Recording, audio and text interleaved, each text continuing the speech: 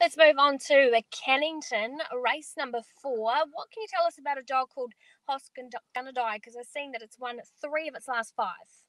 Yeah, he just looks ideally drawn here. This is really, it's a low-grade race, and I just think he wins. Gundy, his name is, black dog. He hasn't gone out of box 8 yet, but what I saw the other day out of box 6, Pip, I think that that will suit. Won't be an issue whatsoever. And it currently around the $2.25 mark over here. I think he's a really good gamble here to charge straight to the front and be a little bit too good. Hopefully run around the 5.55 to the mark, and I think that'll put him in front. On to race 5. Looks a tricky race on paper, so where can you lean punters into? Yeah, well, I'm keen here on the red. Repeat set. Box 1, ideal draw. Now, the stats won't say, gee, Joe, you're declaring one here. You're a good judge. 44 starts for 4 wins.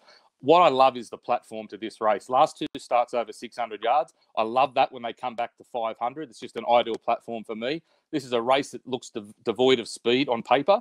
I think she can, at worst, box seat, possibly even just go, he. I think he can even go to the front here. If he finds the front around $6.50 and $1.90, it just looks an each-way bet to nothing for mine. On to race 7, Free For All. Definitely need your help with this one because, boy, there's some form in this, including, of course, Oriental Owen, who just keeps on winning. He's not a bet for me at $1.60, people. I don't want to tip anyone into one at $1.60. That's not how I go. But he's one you want to watch.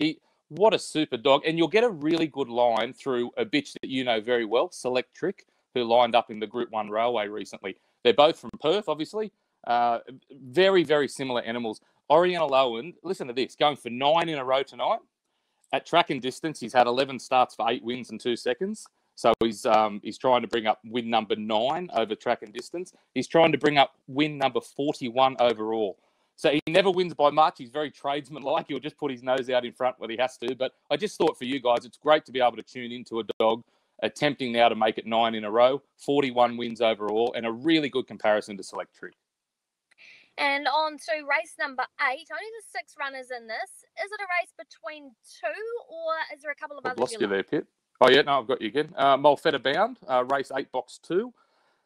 This just looks, it looks an ideal race. Again, it's a race devoid of speed, and I think Molfetta Bound dropping from free-for-all grade back to 4th and 5th grade level here just looks ideally drawn, and I think it can rush to the front. You'll be able to get a really good guide the other day. It went 5.54 its last start to the peg, which was exactly the same as More. More came out and led on Saturday night and won in a much tougher race. So I think here, in a huge drop in grade, although $1.80, it's not incredible odds by any stretch, but just looks Molfetta Bound's race to go. Bang, straight to the front. Only possible danger for mine, she's Stardust.